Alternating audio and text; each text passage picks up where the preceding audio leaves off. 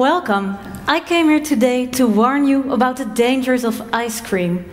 You may not be aware of this, but these innocent-looking cones full of sweetness are one of the major causes of drownings. And I've got the numbers to prove it. So if you plot a graph of the number of ice creams that are sold, and you compare it with the number of drownings, you can see there is clearly an upward trend. And I think it's very safe to conclude from this that we should ban ice cream, because it's very dangerous. Since you are all smart people, you've probably figured out there's something wrong with my example. What's really happening here is, of course, that there is an underlying factor, which is nice weather, you might have guessed it.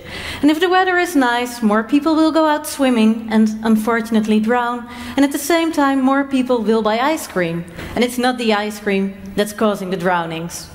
And here it's really easy to see that there is something wrong, but jumping to an incorrect conclusion about causality when you see a correlation is the most often made logical mistake.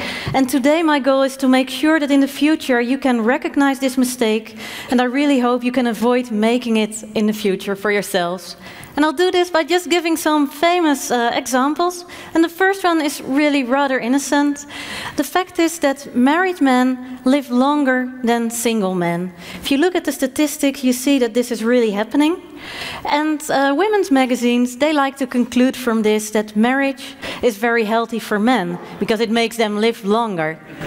Well, a friend of mine, he likes to joke that marriage mainly makes life seem longer, but that's because his wife is...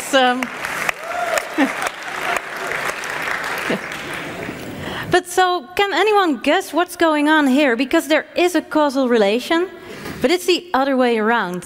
The fact is that men who are healthy and rich and well-educated and have a much higher life expectancy, these are the men that are much more likely to find a wife. That's the way women are. And the guys who have a very low life expectancy, so they're unhealthy and poor, they are not as likely to get married. So it's the high life expectancy that is causing the marriage, not the other way around.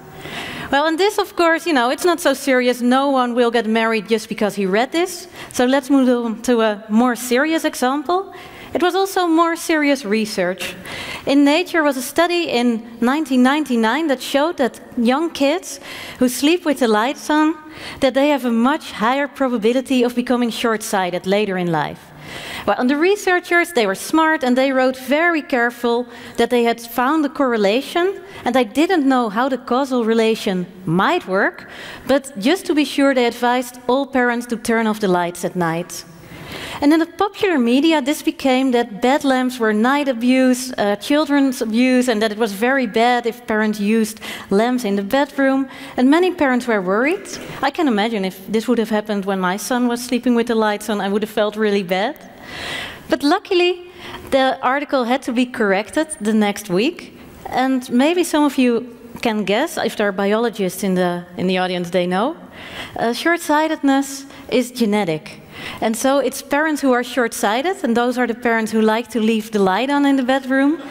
And they also are the parents who have short-sighted kids. So again, you know, a simple mistake, easy to make. Then what is, I think, the worst example I know many of them. I see at least one of these in the newspapers every week.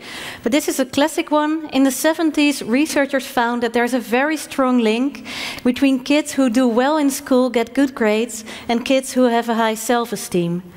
And they concluded from this that it's very important to make sure that young kids are, you know, raised to be confident and proud of themselves, because if their self-esteem is high, the good results will follow. And this was what was told to parents, especially in the US, for generations, that just make sure that your kid is proud and confident, then all will turn out well. And many years later, someone did another study just to see in which direction the cause was working, and they found that it was in the opposite direction. So the good grades were causing the self-esteem, and self-esteem wasn't causing good grades. And it was even worse.